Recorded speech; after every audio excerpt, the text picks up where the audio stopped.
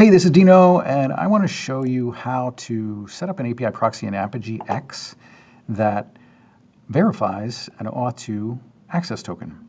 So before we get into that, I'm going to look at the OAuth2 specification, IETF RFC 6749. It's a little bit old at this point, but it's current.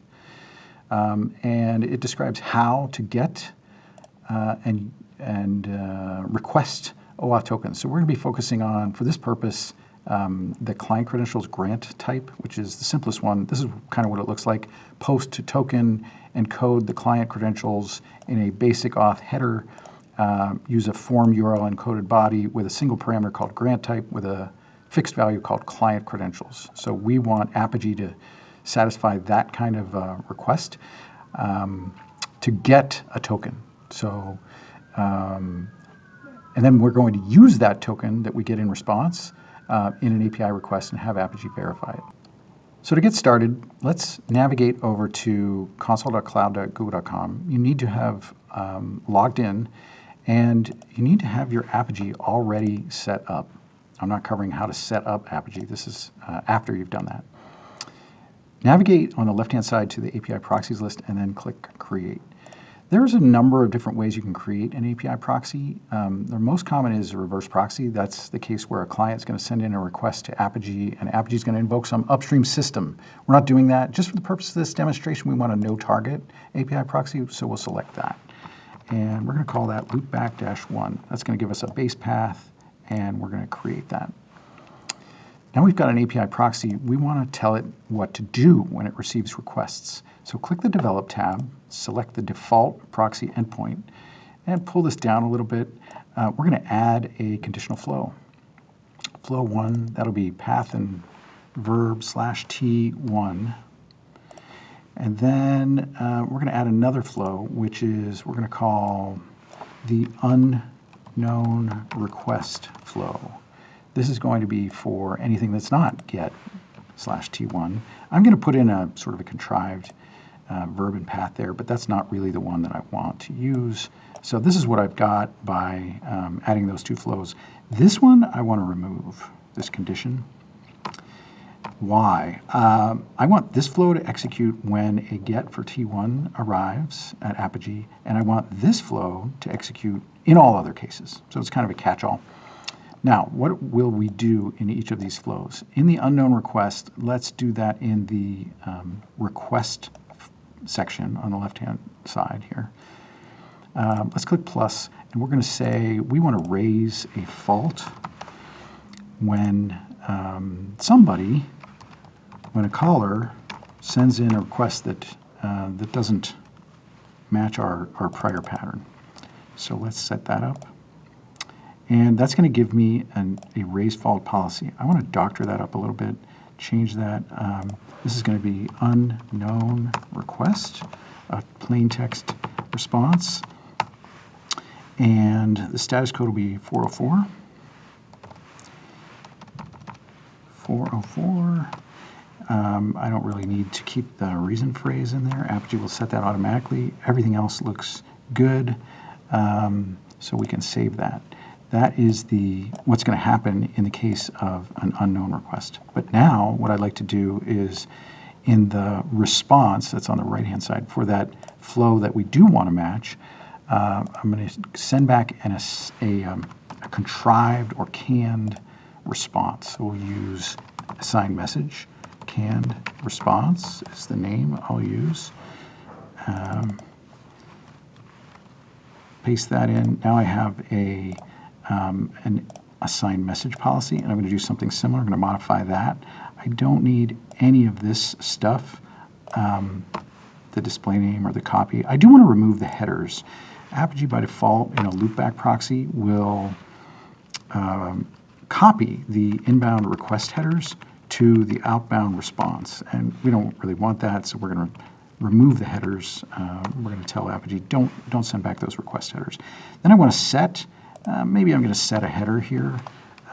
So that'll be header name equals API proxy.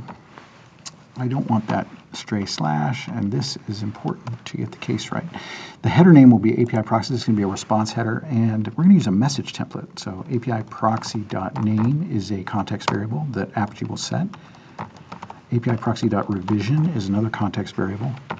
And you can imagine what's going to happen here. In the response, we're going to see the name and revision of the proxy in that response header. So that's one thing we're going to set. We'll close out the headers element. And then I want to set the payload too. So we'll do that. Capital payload content type will be, let's make it text/plain. Keep it simple. And this will just be hello world. This is also a message template, so I can put something like message ID. That's another well-known variable that Apigee will set while it's handling the request. So we are good there. That's really all I need. I want to remove headers, set the payload, set a header, and that is my assigned message. So I'm going to save that and just review what we have in the proxy endpoint. In the case of an unknown request, we get a fault. In the case of a request for get/T1, we're going to get that canned response. Let's deploy it. That will take 60 seconds. So we've got to be a little bit patient while that happens. Okay, that's done. Now let's hop over to my Postman client. So I've got a collection with some requests in there defined in Postman. This one is going to match the request that I just defined in Apigee. It's referencing a variable, a Postman variable here, which is really the scheme and host name for my Apigee X environment. So I can send that in, and what I get back is that that hello world with the message ID replaced. If I send this multiple different times, you'll see that number change. You'll see it, get altered. Likewise, I can look at the headers in the response, and you'll see I've got my API proxy header, and it's naming loopback and revision 1 as the value. All right, so we are using Postman, and we've successfully connected to an Apigee API proxy. That's great. Now the next thing we want to do is set in the token verification. So what I would like to do is modify flow1 to insert a token verification. So that's going to be the OAuth token policy, and we're going to call this verify access token. I like to use descriptive names for my policies just because as these things get a little more complicated, it's helpful to have a name on there that makes sense. I'm going to click into the policy. This one is super simple when we want to do just basic verification. I don't need any of those lines. I just need that operation element to say verify access token. And that's what Apigee is going to do. So let's save that. It's going to say, hey, do you want a new revision? Since I deployed the proxy previously, it's got to be a new revision when I save it. Let's review. That verification of the access token only happens for flow 1. For the unknown flows, we don't bother verifying an access token. We just know you've made a wrong request, so I'm not even going to bother trying to verify your credentials. So if the token verification succeeds, then flow will proceed to the response steps defined for that conditional flow, and that'll be the canned response. All right, so again, let us deploy that, and this will take 60 seconds.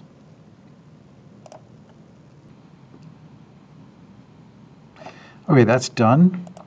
Let's go back over to Postman. We'll run this request again. First, let me clear the response. We'll run the same request again, and you should see a 401 unauthorized response, and Apigee saying, hey, that's not a valid access token. That's because we didn't send one. We don't have one. If we did have one, we would put it in the authorization header, and it would have a bearer prefix and then the actual token value. I don't even have a token, so this is the expected response from Apigee. So how do we get a token? Let's flip back over to the other tab. I have a pre-built API proxy. The URL will be in the notes for this video. But this is something that we can just kind of import into our Apigee environment, and we'll get a token dispensing proxy that uses the client credentials grant type. So navigate to this asset, API proxy OAuth2 CC no README, and we're going to look at the, we're going to download that to our local machine. All right, now we're going to flip back to the API proxies tab. Again, navigate to that left-hand side, create. Instead of specifying a bunch of things, we're going to say upload a proxy bundle. We're going to call this OAuth2 CC and browse for that thing we just downloaded. And next. And we actually do want to deploy this because that's going to allow us to get the token. So we may as well just deploy that. But while that's being deployed, let me give you a little tour of what it's doing. The most important thing, I guess, is here. It is the generate access token operation with that OAuth2 policy, and it just generates a token with a specific lifetime for the specific client that sends in its credentials. So a token dispensing endpoint is a loopback proxy in Apigee, and we're going to use the token that it dispenses for that other loopback proxy. All right, so let's wait a bit while this gets deployed. Actually, while we're waiting, we need some other assets in order to support dispensing a token. We need a developer app, which means we need a developer and an API product. So let's start with API products. We'll navigate to API products and we'll create one. We're going to call this Loopback 2024 October 14. That's our product name. We're going to say that's going to be available in the eval, going to be public. We'll scroll down a little bit and add an operation. This is basically going to be what is available for the, what does this API product authorize? And we're going to say / ** for the path, and then we'll just add in the get method. The API product authorization check is, it composes with the checks that you may include in an API proxy on those conditional flows. So the API product and proxy must, both of those sets of checks must pass in order for the request to be to get a successful response. So we've got loopback proxy / ** and the get method. We're going to save that. That's our operation. That's what it should look like. And then we're going to click Save to make sure we've created that API product. Next thing we need is an app and a developer that owns the app. So first let's create a developer. October, we'll call the developer October developer. And odev@example.com will be the developer's email. Doesn't have to be real. Now we've got a developer, and the last thing we need is an app registered for that developer on the API product. Now, normally this is an exercise that the developer themselves is going to go through using an API catalog or portal. But you can also do it as an administrator, and that's the kind of journey that I'm showing you here. So we'll call it Loopback App 2024 October 14. That is also the display name. The developer will be that October developer that I just created. The next thing I want to do is add a credential. We can set an expiry. Let's say, I don't know, 120 days. Not everybody needs an expiring credential, but if you want that, Apigee can allow you to do that. Next thing we'll do is select the product. That's the loopback product, and we'll make sure it's approved. So I've added in that credential, but we're not done yet. I do have to click this Create button to create the app. And what I'm going to get when I've created the app is a key and secret, or a client ID and client secret. This then will be usable in this kind of request in order to get a token. So by now, we probably have that API proxy that dispenses tokens. It's probably deployed and ready. So what I need to do is copy this client ID, and I'm going to make a new request for a token. Paste that in there, and also copy the client secret, flip back over to Postman, and paste that in there. This is for the request for token. So that's going to be a post to the token endpoint. And where I got to this was I selected authorization, selected basic auth, and then that allows me to specify what they call the username and password, but that is for client credentials. That's going to be the client ID and the client secret. And I'm using my same Apigee endpoint because I've deployed that API proxy. And you can see by passing in the client ID and the client secret in this way, encoded, I get a token back. I get an access token, an OAuth2 access token generated by Apigee. And it tells me when it was issued and how long it will live. If I run this again, you'll see this token value will change. I can get additional tokens. All right, so let's now grab that token. And again, if we make this request without a token, we get an invalid access token response. If I make the request with the authorization header, authorization, bearer prefix, and then paste in that token, and then send it, what do you think is going to happen? We get the request flows through. That is exactly what we would expect, and that's Apigee verifying an access token. If you'd like to see the actual trace of that may be something you want to do, click back over to your loopback proxy. It's already deployed. Click the debug tab, start a debug session. That takes just a few seconds.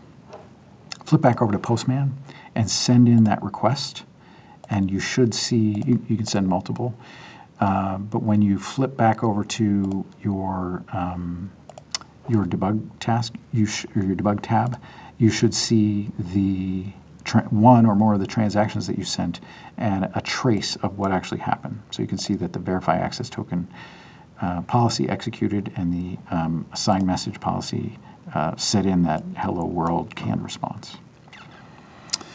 Okay, so that shows you how to set up an API proxy in Apigee X that verifies an OAuth2 access token.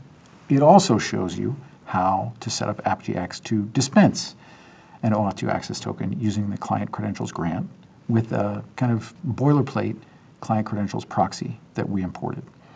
You also saw the concept of the API product and how you can set operations in there, and the app and developer and how the app holds credentials, and those credentials relate to an API product which authorizes the request on different API proxies.